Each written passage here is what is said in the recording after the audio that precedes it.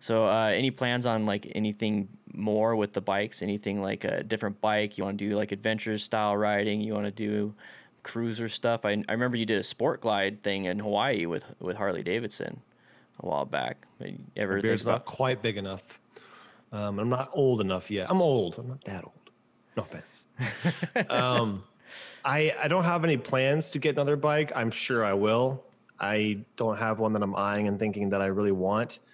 I have a collection by my own subjective terms. So 4 bikes. If I thought I needed another bike, the one I'd probably look for is a supermoto. Okay. Or a dirt bike, something that is very off-road capable, because none of my bikes are. Not that I would need it, because I don't, but I think some new bike would have to come out because I have the bikes that I want. Okay. I think. Maybe. How many bikes do you have? 4. You have 4. Ooh, Yes. wow. And I own all of them, and they're all working, and they're all licensed. Very they're nice. actually mine. What bikes? What bikes are they? Or bikes are they?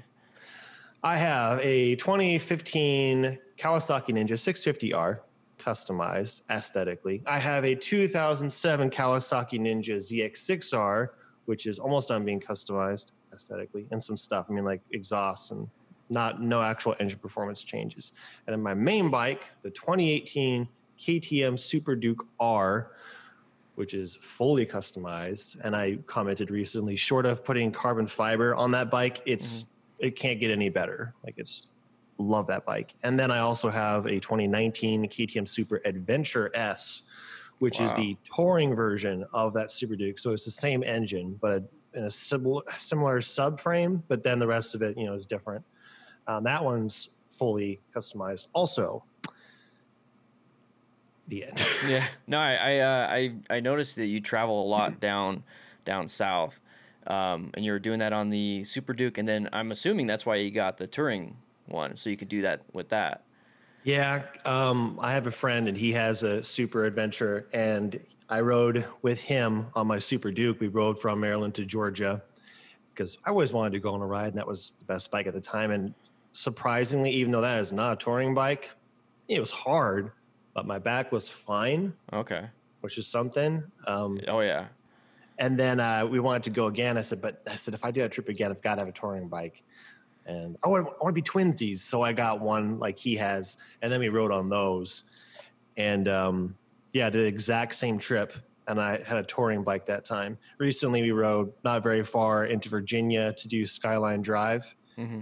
And until the weather gets better, I don't know where we're going to ride. But I chose Georgia because it was like the best distance with an event or objective or person at the end relative to Maryland.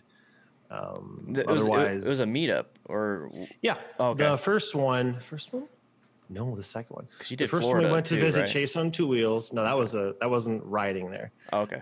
The first time when I was on my Super Duke was to see Chase. The second time on my Super Adventure was to Dan's meetup at Wild Motorcycles, and then see Chase. And we, literally took 1 day to ride. Was it 1 day there? 1 day? You rode all the way from Maryland to Georgia in 1 day? Oh, yeah. Wow. Yeah, it was the first time we went down, we were making terrible time. We were on our bikes and on the road for 18 hours. It was rough. Anyway. Wow. That's like an iron butt challenge almost.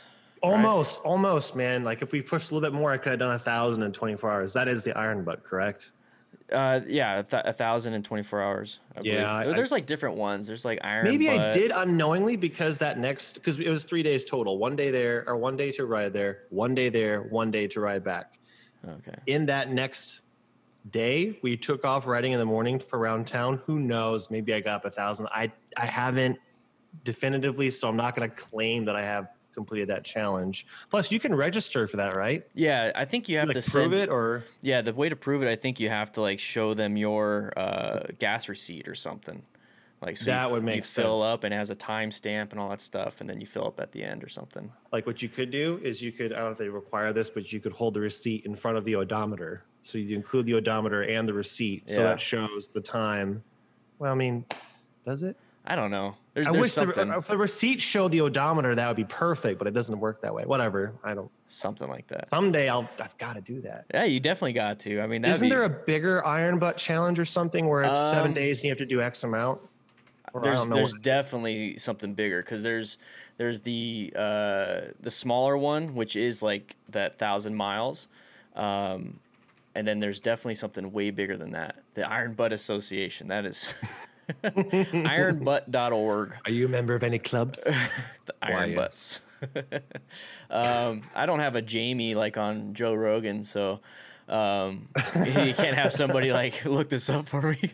They definitely have a lot of stuff. And the Saddle Sore 1000. So that's what it is. So Saddle Sore 1,000 miles in less than 24 hours. And then the next one is Bun Burner. And then, Bun Burner and Saddle Sore.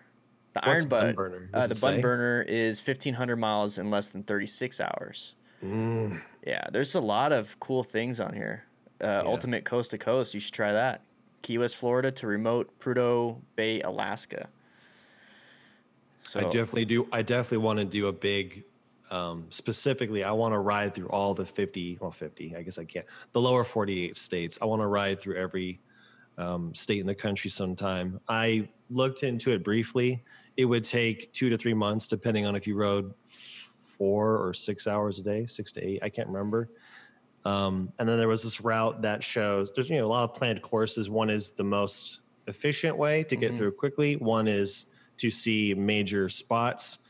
But I definitely want to do that sometime. I would love to do that and live stream the whole thing. Of course, the whole live streaming technology as far as out on the road is not reliable. It relies on your data and your signal, which will drop in and out. But that would be cool, right? Yeah. Not like you'd watch for 3 months, but at any point during the 3 months, you could just check in and check out. Like, is he live? All right, cool. What's this place right there? I'm done. Like check in for a few seconds at a time and see the progress. And then I'd like to make some kind of video of the experience because, man, it's really motivating to watch people's stories of them riding on these long trips and being done like, yeah, I did it. It's cool. I'd like to do that sometime.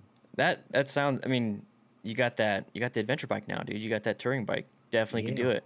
Is that a lot easier on your, like you said, it was easy on your back for the Super Duke. So is that one more upright? Is that changed the ergonomics? I don't know too much about that. Yes, definitely the sitting position's different. When I took that bike for the first time, the second trip to Georgia, my back hurt more than it did on the Super Duke, which is bizarre. I have a bad back, and for whatever reason, riding my sport bikes does not agitate my back, fortunately. But that Super Adventure, the bigger one, did. So as soon as I got back, I got bar risers on it, so that instead of my arms being stretched and my shoulders being stressed forward, they're more up here now. And that seemed, I haven't gone on a long ride since then. It seemed to help a lot. I kind of wish I had a backrest, but that's kind of cheating. No, do it, man. If you're going to do a long distance across the country, go get yourself a backrest. Get you something where you're going to be comfy 100% of the time. I could strap down luggage and sit back against it, but yeah, it seems way better now. I'm so glad I put those on. I wish I had them on sooner. Yeah. With the long distance stuff, yeah, it sounds like you thought about it. Like, the quickest route, the best route for certain landmarks and all that stuff. You got the bike. I think it's 13,000. Is it 13,000 or 22,000? I think it's 13,000 miles to do the whole thing. I mean, I've looked at some numbers, It's not like I've thought about it really seriously. I just know I want to sometime. That sounds awesome, man. I would definitely watch that. I mean, the live streaming, like you said, the technology's not there. I try to do it myself. I've asked you about that, and it's just, it just dips out. Your stream ends, it restarts, all these different problems. But I think a lot of people would really like to see that.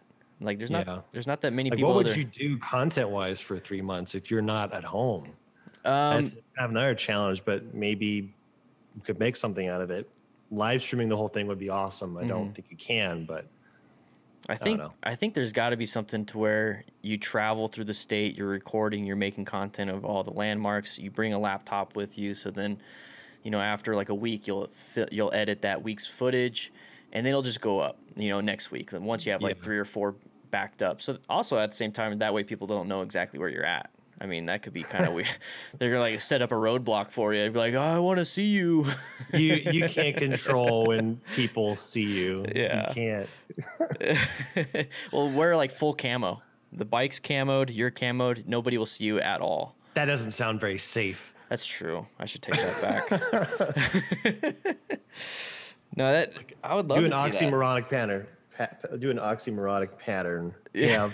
have camo, and you have, I don't know why I'm doing Wisconsin, and have reflective on. Yeah, it's a high vis You'd be camo. like, wait a minute, he has camo on a reflective vest. Yeah, digital Why? digital camo, but with like bright orange, bright yellow, bright green, all mixed Yeah. in. That'd be cool. You ever want to go up to Alaska though? You said lower 48. You don't want to ride in Alaska? You don't want to do like some I'd ice like ride? to, but I'm as far as one continuous ride, I would just be easier to do it here. But I have visited Hawaii, which is weird. I forgot about that. But I would like to visit Alaska. Also, you know, if I did this ride and visited Alaska, then I could say I've been to all the 50 states. But I don't imagine riding through Canada to get to Alaska would. I just kind of want it to be simple. Like have you seen Edward McGregor's? Oh yeah, Charlie Borman's freaking, oh my gosh, it's so awesome, and it's just like intense. they recently used the live wire on that thing. It's like, I think they're on their third one. I don't know, but anyhow, what they do is legit. That is hard. They're going through nowhere with almost no support, and they have to know survival stuff and mechanical stuff. I don't. So if I were to go to the 48, at least I have the chance of, oh, cool, my currency works. And there's almost always somebody within a phone call away if something happens, not like they're doing. So I'm already kind of pushing it, going around the country. I don't think I need to put Alaska in there. I still would like to see it. I don't necessarily need to ride there. I want to ride in another country, which I think I'm going to do this year. I've never been before. So you never been out of the country? Nope. Not even Mexico? Nope. I mean, every day. From Maryland. I just go there every day, get like a taco or something, come back, you know, it's for lunch. I always take my R8. It's whenever I'm in my R8, I'm in Mexico. That's where all the pictures originate from. You're good.